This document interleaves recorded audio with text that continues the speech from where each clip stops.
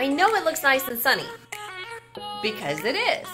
But it has been rainy all day, and I have had trouble fitting in my workout. The kids have school, and so much to do.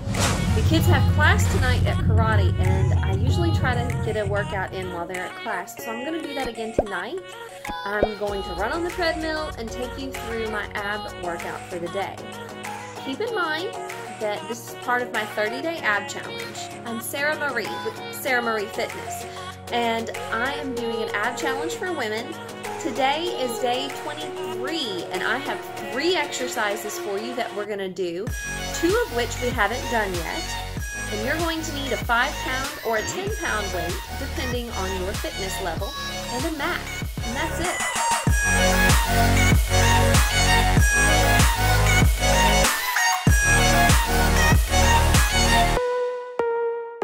For today's workout, you're going to need your weight because we're going to be doing weighted crunches. You're going to be doing mountain climbers with a twist to work our core and our obliques at the same time. We're also going to be doing reverse crunches, but we're not going to do them like I've done them in the past. We're going to do them with our legs straight. So it's almost going to be like leg lifts, and it's just hard to explain, so you'll have to watch the video to find out how to do it, but I promise it's going to work your lower abs. We're going to start out in plank position with your hands directly underneath your shoulders and your legs straight out behind you with your back straight.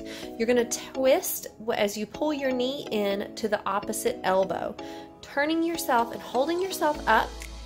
Try not to let your butt sag or up in the air. Try to keep as straight as you can as you turn. You don't have to turn out crazy far. Just get your knee to your elbow. We're going to do this 15 times on each side for 30 total.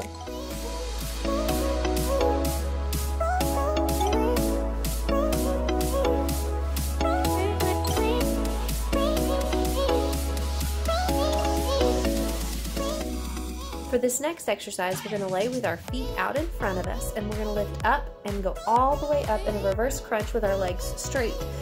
So you're doing a leg lift and a reverse crunch. But if this is too difficult, you can modify and do just the reverse crunch part without the leg lift. Just take your feet, keep your legs as straight as you can, and curl up, using your lower abs to pull your feet up and above your head. We're going to do 15 of these so that we work our lower abs. And remember, we're doing 3 sets of everything. So we're going to go through this once, each exercise, and then we'll do a second set and then a third set.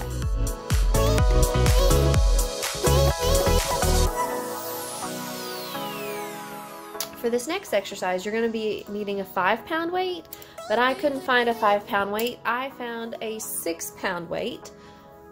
You're going to lie down on your back to do crunches, and you're going to put your knees up and bent. Put the weight behind your neck. You don't want to pull on your neck, but you can kind of rest your head on it a little bit. Try to keep your shoulder blades up off of the floor and keep your pelvis tilted so that your hips are turned in slightly. And we're going to do 15 weighted crunches. You should really feel this going down the middle section of your abdominals, because I definitely did. Once you get your 15 in, I want you to flip it back over, your second set in, and go on ahead and do a third set.